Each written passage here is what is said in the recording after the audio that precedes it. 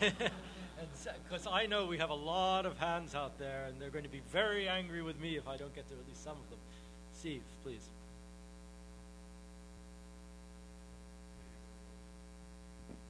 Steve Larrabee, Rand. I have a question for Amran, but first I'd just like to defend the organizers for leaving out Europe. I'm sure that if you had more time that they would have done it. But the title of this conference was Turkey's New Geopolitics. And the two areas that were chosen, seems to me, are the right ones. This is where new developments are happening. And therefore I think, the choice was a natural choice, not because they wanted to cast Europe to the side. But my question for Amran is, why do you think what happened in terms of the linkage with Nagorno-Karabakh? Did the Turkish government somehow miscalculate? And second of all, what if they had not done that, and that the relationship with Azerbaijan, which is extremely important in energy and other areas, would that really have helped? There are two ways of looking at this. The first is that you could say Turkey should have anticipated Azerbaijan's reaction and therefore never come up with that kind of architecture for the protocols to begin with. Though I don't believe that the Armenians would have ever signed anything that did include that linkage, so that would have gone nowhere anyway. The second question to ask is what's happening inside Turkey within the power structure there.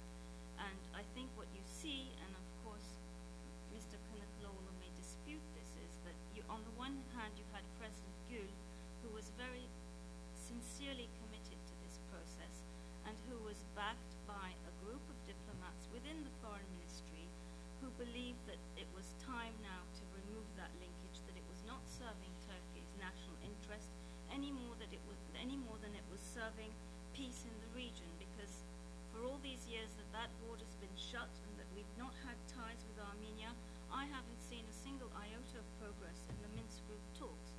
So there is that. And what would have happened had we ignored the Azeris? Well, you say, of course, Azerbaijan is an extremely important ally. And as you point out, yes, they are a very vital part of our strategy of becoming an energy hub. But at the end of the day, how else would Azerbaijan sell its oil to the West if that pipeline were not going through Turkey? I think we're seeing a case a bit of the tail wagging the dog here, and I think if Turkey could have, stuck to its guns there, frankly, and it didn't. The gentleman in the white shirt in the back there, please.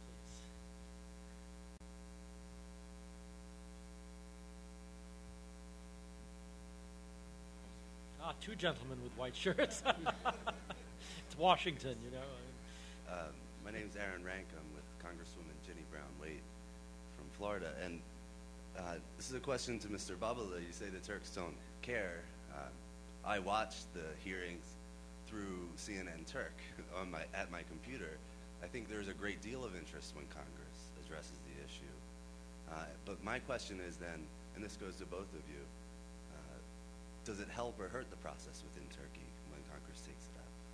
It will certainly and clearly hurt the process of reconciliation. There is a will, and genuine will, as Amber Zaman just mentioned about the vigils and all these, social and developments going on in Turkey.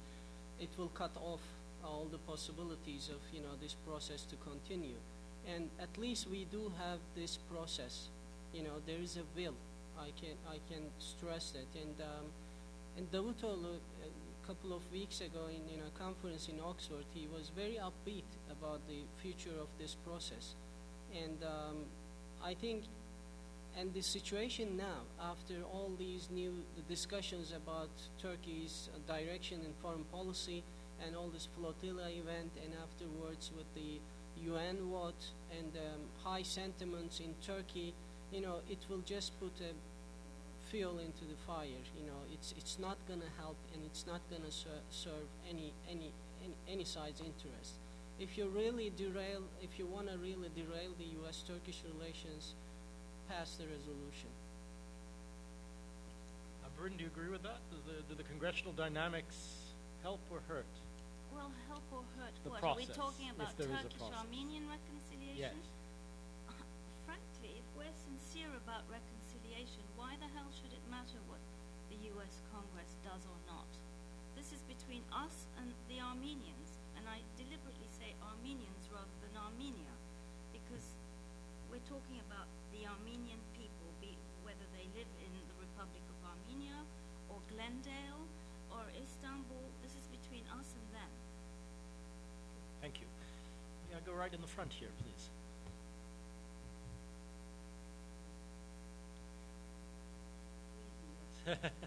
Right over here. It's a frozen conflict. As a Turkish American, my name is Oya Bain, and I'm with the Assembly of Turkish American Associations. As a Turkish American who lived in this country for many years, and as a Turkish American who goes to Turkey every day, I can see the difference of the Armenian situation in Turkey, where we are extremely close to the Armenians in Turkey, and we come to the United States and we face a very militant, very extreme diaspora. I mean, totally irrational diaspora. So we are totally brutalized by the Armenian diaspora in this country, and that really creates a big problem. The second issue, if it's simple reconciliation, if sitting down and simple understanding each other, it is most welcome. But if you look at the Armenian constitution, half of Turkey is shown as Western Armenia. I mean, what do you say to this? If you take Ahmadinejad, which of course Americans are very annoyed at him, he says we are going to annihilate Israel, and the world, is petrified. And this other country, little Armenia, tells half of Turkey is Western Armenia. How are you going to do peace and reconciliation with this? First of all, there has to be some flexibility in the Armenian diaspora and in the Armenian government itself. For the Turkish Armenians, my head to them. I love them. We have had centuries, years of friendship, and that's a different story. But there are certain realities that need to be fixed beforehand. My second question is very factual. What is happening to Nabucco, and what is happening to South Stream? I mean, where are they with